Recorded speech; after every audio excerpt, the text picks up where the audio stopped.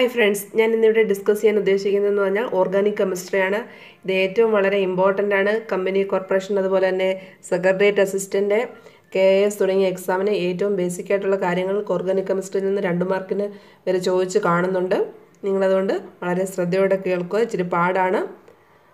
science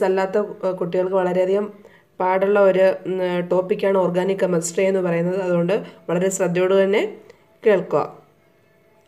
Now, we will organic chemistry basic carbon compound. One carbon two carbon one compound carbon എണ്ണത്തിനെ അനുസരിച്ചിട്ട് നമ്മൾ organic കെമിസ്ട്രിയിൽ 1 മുതൽ 10 വരെയുള്ള കാര്യങ്ങൾ നമ്മൾ അതിന്റെ പേരിടാൻ വേണ്ടിയിട്ട് പഠിച്ചു വെച്ചേ മതിയാവത്തുള്ളൂ. അത് എന്തായാലും നമ്മൾ കാണാതെ പഠിക്കാതെ വേറെ ഒരു രക്ഷയില്ല. അതുകൊണ്ട് നമ്മൾ ഇപ്പോൾ ഒരു കാർബൺ ആറ്റമാണ് അല്ലെങ്കിൽ ഇപ്പോൾ താപ്പോട്ട് കണ്ടോ CH3 CH2 CH2 എന്നൊക്കെ കണ്ടോ. അപ്പോൾ അതിനകത്ത് നമ്മൾ എണ്ണി നോക്കുക. ടോട്ടൽ ഒരു കോമ്പൗണ്ടിനകത്ത് ടോട്ടൽ എത്ര കാർബൺ ഉണ്ടെന്ന് വെച്ചിട്ട് അതിന് ഓരോ പേര് നിശ്ചയിക്കുന്നത് അങ്ങനെ. അതിന് വേണ്ടിയിട്ട് 1 മുതൽ 10 വരെയുള്ള നമ്പേഴ്സ് നമ്മൾ പഠിക്കുക. ഇപ്പോൾ ഇവിടെ നോക്കിക്കേ 1 2 3 4 5 6 എണ്ണം ഉണ്ട്. ഈ ഒരു കോമ്പൗണ്ടിനകത്ത് 6 എണ്ണം ഉണ്ട്. അപ്പോൾ 6 ഉള്ളതിനെ ഹെക്സ് എന്ന് പറഞ്ഞു. അപ്പോൾ അതിനകത്ത് അടുത്തതിനകത്ത് 7 ആണെങ്കിൽ നമ്മൾ ഹെക്റ്റ് എന്ന് എഴുതണം. പക്ഷേ അതിന് അങ്ങനെ എഴുതണമെങ്കിൽ നമ്മൾ എന്ത് എഴുതണം? ഇതിന്റെ ബേസിക് ആയിട്ടുള്ള നെയിം നമ്മൾ അറിഞ്ഞു വെച്ചേക്കണം. അങ്ങനെ അതിനു വേണ്ടിയിട്ട് ഒരു കാർബൺ ആറ്റം ആണെങ്കിൽ ഉള്ളതെങ്കിൽ നമ്മൾ അതിനെ മെത്ത് എന്ന് പറയും. 1 ആണെങ്കിൽ മെത്ത്, 2 ആണെങ്കിൽ എത്ത്, 3 ആണെങ്കിൽ പ്രൊപ്പ്. 1 ആണെങ്കിൽ മെത്ത്, 2 ആണെങ്കിൽ എത്ത്, 3 ആണെങ്കിൽ പ്രൊപ്പ്, 4 ആണെങ്കിൽ ബ്യൂട്ട്, 5 ആണെങ്കിൽ പെന്റ്. മെത്ത്, എത്ത്, പ്രോപ്പ്, ബ്യൂട്ട്, പെന്റ്. മെത്ത്, എത്ത്, പ്രോപ്പ്, ബ്യൂട്ട്, പെന്റ്. 6 ആണെങ്കിൽ ഹെക്സ്, 7 ആണെങ്കിൽ ഹെക്റ്റ്, 8 ആണെങ്കിൽ ഒക്റ്റ്, 9 ആണെങ്കിൽ നണ്ണ്, 10 ആണെങ്കിൽ ഡെക്ക. ഇപ്പം 10 എന്ന് പറഞ്ഞാൽ ഡെസിമൽ എന്നുള്ളതിൻ്റെയാണ് ഡെക്ക് എന്ന് എടുത്തേക്കുന്നത്. ഇപ്പം 9 എന്നുള്ളതിൻ്റെ നണ്ണ്, ഒക്ടാഹെഡ്രൽ എന്നൊക്കെ കേട്ടിട്ടില്ലേ, അതാണ് 8ൻ്റെ ആണെങ്കിൽ ഒക്റ്റ്, 7 ആണെങ്കിൽ ഹെക്റ്റ്, 6 ആണെങ്കിൽ ഹെക്സ്. ഒന്നുകൂടെ പറയാം. 1 ആണെങ്കിൽ മെത്ത്, 2 ആണെങ്കിൽ എത്ത്, 3 ആണെങ്കിൽ പ്രൊപ്പ്, 4 ആണെങ്കിൽ ബ്യൂട്ട്, 5 ആണെങ്കിൽ പെന്റ്, 6 ആണെങ്കിൽ ഹെക്സ്, 7 ആണെങ്കിൽ ഹെക്റ്റ്, 8 ആണെങ്കിൽ ഒക്റ്റ്, 9 ആണെങ്കിൽ നണ്ണ്, 10 ആണെങ്കിൽ ഡെക്ക്. നിങ്ങൾക്ക് വേണമെങ്കിൽ ഞാൻ പറയുമ്പോൾ തന്നെ നോട്ട്സ് ഒരു പേപ്പറോ ഒരു ബുക്കോ എടുത്ത് അന്നേരം കുറിച്ച് വെക്കുക. നമുക്ക് അന്നേരം ഇത് ഏറ്റവും ഇമ്പോർട്ടൻ്റ് ആയിട്ടുള്ള കാര്യങ്ങൾ മാത്രമേ എനിക്ക് പറയാൻ പറ്റുന്നുള്ളൂ. അതുകൊണ്ട് ഈ കാര്യങ്ങൾ എന്തായാലും നിങ്ങൾ ഇന്ന് തന്നെ അങ്ങ് പഠിക്കുക.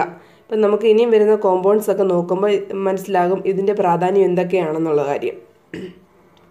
ഇപ്പം ഇത് എന്തായാലും ഇത് തന്നെ എങ്ങനെയെങ്കിലും നിങ്ങൾ പഠിച്ചു വെക്കും. 2-3 പ്രാവശ്യം വായിക്കുമ്പോൾ തന്നെ നമുക്ക് ഓൾറെഡി ഇതങ്ങ് കാണാപ്പാടമാകും. ചില കാര്യങ്ങളൊക്കെ അറിയാം. 10 ആകുമ്പോൾ ഡെസിമൽ ആകുമ്പോൾ ഡെക്ക് എന്നുള്ള ആദ്യത്തെ ഓർക്കാൻ പറ്റും.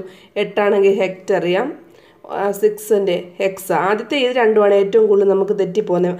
ആദ്യമാണെങ്കിൽ എമ്മിൽ തുടങ്ങുന്നതെന്ന് ഓർത്തോണം, രണ്ടാമത്തേന് എമ്മില്ല. അങ്ങനെ ഇത് രണ്ടും ഓർക്കണം. ഒന്നാമത്തേന് മെത്ത്, രണ്ടാമത്തേന് എത്ത്, മൂന്നാമത്തെ പ്രൊപ്പ്, 4 ബട്ടെന്നോ ബ്യൂട്ടെന്നോ എന്താണെന്ന് വെച്ചാൽ നിങ്ങൾ ഇഷ്ടം പോലെ പറയുക. നമുക്ക് എന്തായാലും കറുപ്പിച്ചാൽ മാത്രം മതിയല്ലോ. 5 ആണെങ്കിൽ പെൻറ്റ്, 6 ഹെക്സഗൺ എന്നൊക്കെ ഓർക്കാൻ പറ്റത്തില്ലേ. 6 ഹെക്സ്, 7 ഹെക്റ്റ്, 8 ഒക്റ്റ്, 9 നണ്ണ്, 10 ഡെക്ക. ഇത്രയും കാര്യങ്ങൾ നന്നായിട്ട് ഇപ്പം തന്നെ അങ്ങ് പഠിച്ചു പോവുക. എങ്കിൽ മാത്രമേ നമുക്കിതിൻ്റെ എല്ലാം IUPAC നെയിം എഴുതാനൊക്കത്തുള്ളൂ. അടുത്ത എന്തെന്ന് പറഞ്ഞാൽ IUPAC എഴുതുന്നതിന് മുമ്പ് നമ്മൾ ഇത്രയും കാര്യങ്ങൾ ബൈഹേർട്ടാക്കി വെച്ചിരിക്കണം. അടുത്ത പോർഷനിലോട്ട് പോവുകയാണ്. IUPAC name return for the compound. നമുക്ക് ഇങ്ങനെ ആയിരിക്കത്തില്ല ചോദിക്കുന്നത്, ഇതായിരിക്കും ചോദിക്കുന്നത്. IUPAC നെയിം എഴുതാനായിരിക്കും ചോദിക്കുന്നത് ഒരു ക്വസ്റ്റ്യൻ എന്ന് പറയുന്നത്. കമ്പൽസറി ആയിട്ടുണ്ടായിരിക്കും.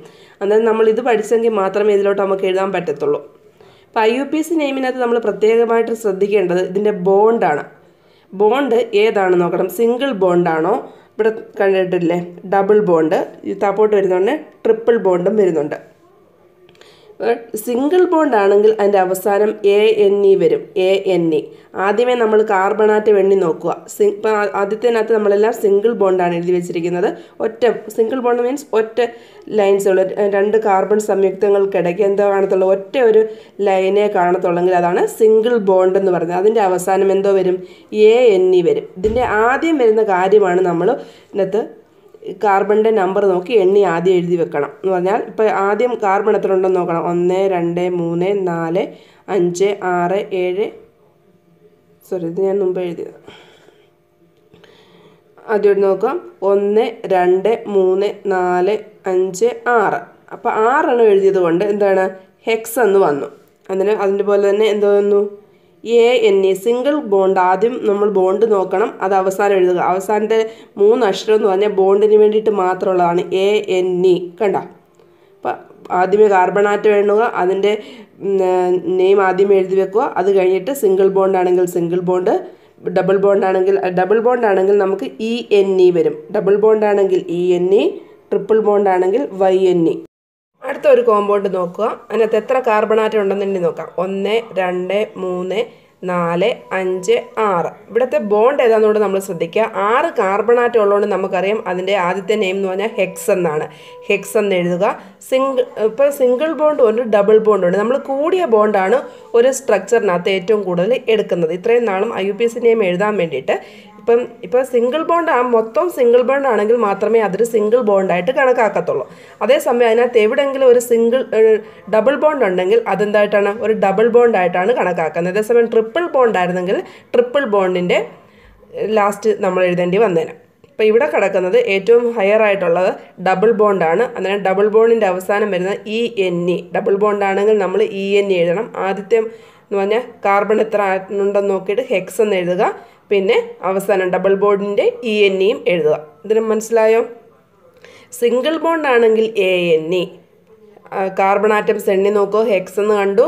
അതുപോലെ തന്നെ അതിൻ്റെ അവസാനമായിട്ടുള്ള സിംഗിൾ ബോണ്ട് ആണെങ്കിൽ ANE, ഡബിൾ ബോണ്ട് ആണെങ്കിൽ ENE. ഇത് തെറ്റത്തില്ല, കാരണം നമ്മളിതേ ഓർഡറിൽ സിംഗിൾ ആകുമ്പോൾ ABCD എന്നുള്ള അതേ ഓർഡറിലാണ് വന്നിരിക്കുന്നത്. സിംഗിൾ ആണെങ്കിൽ A, ഡബിൾ ആണെങ്കിൽ E തുടങ്ങും, ട്രിപ്പിൾ ആണെങ്കിൽ എന്തോ വരും Yയിലാണ് തുടങ്ങുന്നത്. ഇപ്പോൾ ഇവിടെ കാർബൺ ആറ്റം എണ്ണി നോക്കുക. 1 2 3 4 5 6.